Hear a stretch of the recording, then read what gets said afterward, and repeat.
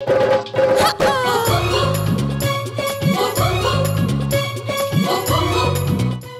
perhaps foremost, he wanted me to find a way to reach out to the Muslim world and engage much more with dominantly Muslim nations to help them feel good about their historic contribution to science and engineering, science, math, and engineering.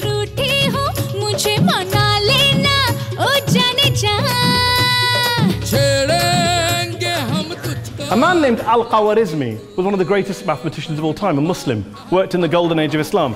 He's the guy who came up with not just algebra, but algorithms. Without algorithms, you wouldn't have laptops.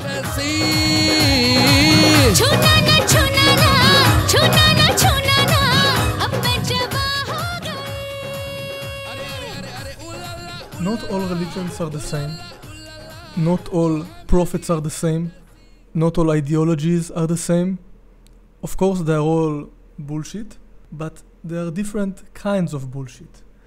And if your agenda is to make everything look the same, to equate everything, you need very urgently to find some way to make Islam look better, to make Muslims look better. And apparently, one of the central pieces in the campaign to make Islam look better is the Islamic Golden Age. Will it make Islam golden? Does it? Well, no, because it is not based on facts. Most of the achievements that are claimed in the name of the Islamic Golden Age are not actually the achievements of Muslims. This is not a big secret. Anyone can check out some basic historical facts and see that many of them, you see, especially in the field of mathematics, are actually the achievements of Hindus and of Jains in India before Islam. And around that period, that 300-year period, the intellectual center of the world was Baghdad. Baghdad. It was completely open to all visitors, all travelers, Jews, Christians, doubters, which today we might call atheists. They were all there, exchanging ideas. All of them. All of them. And it was that period where you had the advances in, like, engineering and biology and medicine and mathematics. All right? Our numerals are called what? Arabic numerals. They ever stop and think about that? Stop and think. You know, who as in America, do we pause, take pause at this? Why are they called Arabic numerals?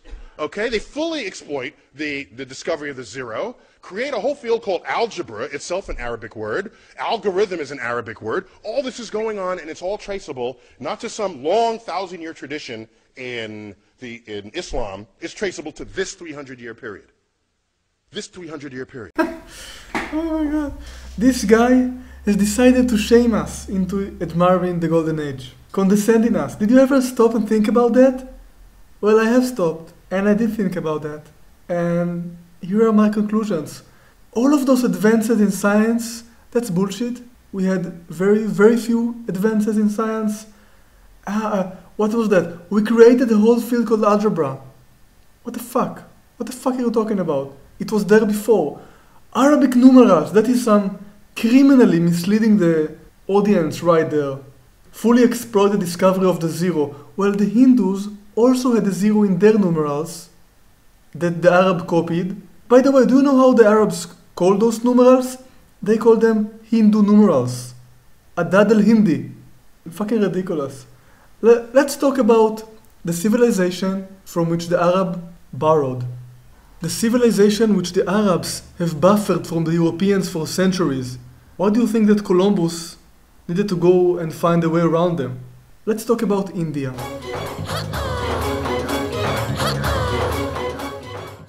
So let's do a short historical recap.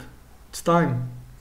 And this is actual history and not some bullshit narrative promoted by the Saudis. So it's gonna be a little bit different. I'm gonna mix it up with truth, with facts. Islam started its violent spread in the 7th century. Al-qawarizmy, the Muslim mathematician, has worked in the 9th century. This is the guy glorified as the inventor of algebra, of algorithms. Our numeral system first appears in India between the 3rd and the 4th century, and negative numbers appear no later than the 4th century. And we know that from records found in a Pakistani village called Bakshali. Those records are known as the Bakshali manuscripts.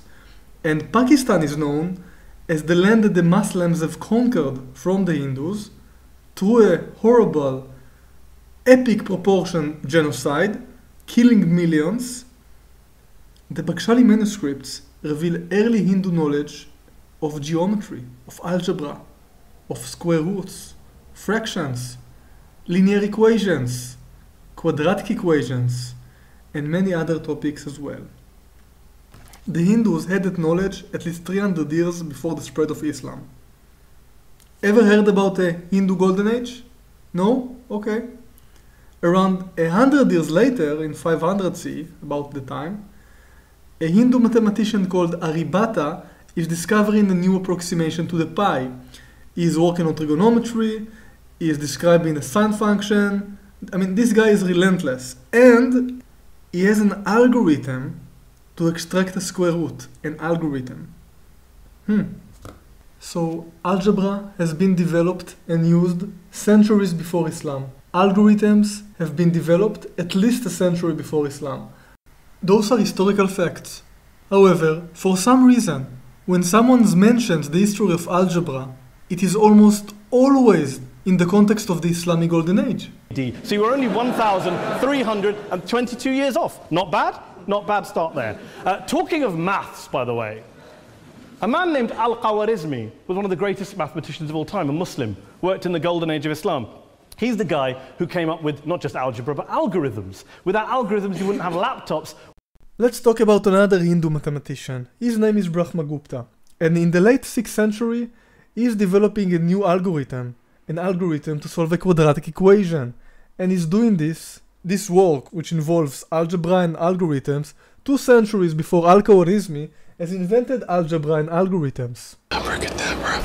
Anyway, who among us doesn't like trigonometry? I don't, but the great Hindu mathematician Varamira apparently did, because he came up with that formula, and also this one, and even that one that I remember from my high school. Moving on with the timeline, we are at the mid-7th century, and Bhaskara, a Hindu mathematician, has just developed a new approximation to the sine function. In parallel, let's follow some developments in Arabia. Muhammad has kicked off. He and his friends have Islamized the Arabian Peninsula. They are violently emerging out of Arabia and attacking the Zoroastrians. They are an ancient civilization that will never recover from this encounter with Islam. Never. Although some of them find refuge in India. It's safer there. Why? Because it's easier to coexist with Hindus than with Muslims. And that shouldn't be a surprise to anyone. It's no big fucking secret. After defeating the Zoroastrians, the Muslims can focus on the Byzantines. Those are the Eastern Roman Empire, a Christian nation which actually controls the heart of the ancient Christian world, which will be eventually Islamized. We now consider Turkey and Egypt and Syria as Muslim lands, but they used to be Christian before Islam. Eventually, they will all be Islamized, but for now, still in the 7th century, there is another problem, which will be our main focus here, and that is the isolation of the West, the isolation of Europe. Now the Muslims are in control of the trade route to the east, to India, the trade route of the Silk Road, that's over. They are also in control on the trade route to the south, through the Red Sea, to the Indian Ocean. So basically, no more trade with India, no more connection with China.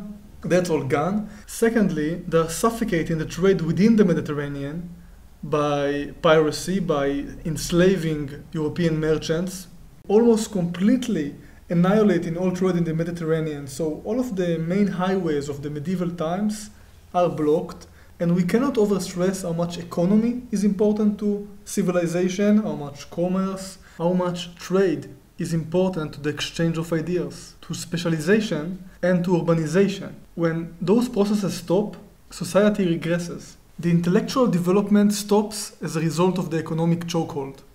Europe remains isolated for the next 10 centuries. And this largely ends as the Europeans try and do find a way around the Muslims.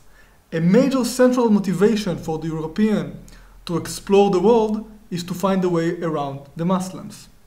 The Portuguese tried to get around Africa, and Columbus tried to circumnavigate the world. So throughout those 10 centuries, some information does slip through the cracks of the Islamic Caliphate, but when it does, it is always after years of processing by the Muslims, and the Europeans come to know this information and innovation not as Hindu or Chinese, but as Muslim, as Arabic knowledge. And they call it by Arabic names, or that they refer to it as Arabic: algebra, algorithms, Arabic numerals. But it ain't really Arabic, it's Hindu. Professor U.N. Kennedy from the University of London, an expert on the Islamic Middle Ages, writes in his book The Great Arab Conquests, quote, "In antiquity, and again in the High Middle Ages, the voyage between Italy and Alexandria was a common thing. In early Islamic times, the two countries were so remote that even the most basic information was unknown." End quote. Early Islamic time to High Middle Ages time, that is the era of the Golden Age, of the Islamic Golden Age. So what was the Muslim Golden Age? It was the time of Europe isolation at its height.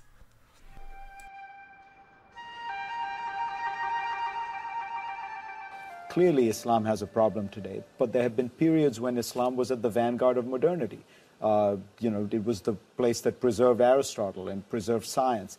So if it was Islam that was the problem, how come it was okay then? In other words, that would suggest that it is the social and political conditions within Muslim societies, or the people now. In other words, clearly Islam has been compatible with peace and progress, and it is compatible with violence, I would argue, just like all religions. Yeah, well, up to a point. I would say that. Continuing our facts-based story, hundreds of years ago, in the 9th century, in India, lived a Jain monk called Virasena. What was he doing? He was working on logarithms. He was coming up with a better, improved, more accurate pi approximation. And did any Muslim who lived in the Golden Age find a better pi approximation during the Golden Age?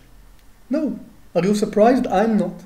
The next person who got a better pi approximation, since Virasena did, was Madhava of Sangarma in the 14th century. And that was also in India, obviously. During the entirety of the Islamic Golden Age, many innovations in mathematics continued to pour down from India, while the Caliphate itself, the Golden Age Caliphate, provided only crumbs. I will not go over all of the Hindu and Jain mathematicians, but I will do some name dropping, like Bhaskara II, Shripati, Nemichandra, Manjula. That sounds like something you should put an ointment on. Sneridara, Mahavira. If you want to know more about them, because I'm not going to go into each and every one of them, Wikipedia them. A man named al-qawarizmy was one of the greatest mathematicians of all time, a Muslim. Okay, let's take a look at the timeline. Al-qawarizmy, 830 CE. He is the Islamic hero that the Muslim Golden Age campaign is glorifying as the inventor of algebra and algorithms. But now we all know better. What did al-Qawarizmi do, and was he important? So yes, he was very important, but mainly as a preserver of knowledge, as a transmitter of knowledge. One of his duties in the Library of Baghdad where he worked was to translate the Hindu and Greek manuscripts into Arabic. So he gathers all of this information and writes a very important book.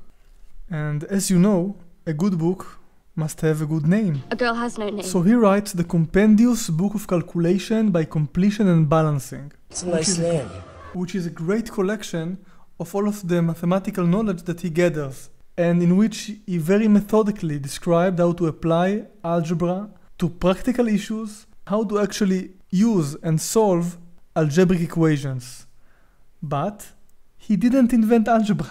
He didn't invent any notable formula, equation, mathematical series or function. Nothing really. And go look it up. Al-Qawarizmy's book, the compendious book of calculation, is often cited as a proof for Al-Qawarizmy's ingenuity. But he just wrote about those stuff. He used them. He didn't invent them. For example, if I take a commercial clock and then repackage it, it's not as if I invented it. Let's end this with a quote from Bertrand Russell. Arabic philosophy is not important as original thought.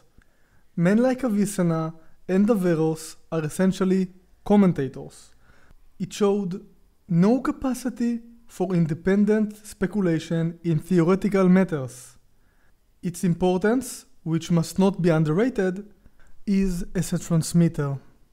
The Muslims have butchered the Hindus, and now they are taking the credit for those pagans' achievements. Is there anything less moral than this? They are not celebrating the culture of the pagans. They hate them. They are just taking credit for their achievements. So next time that someone wants to talk about cultural appropriation, about how offensive it is to wear a Mexican costume or an Indian costume, explain to him how real cultural appropriation looks like. Tell him the story about how the Hindu Golden Age became the Islamic Golden Age. You tell him about that story.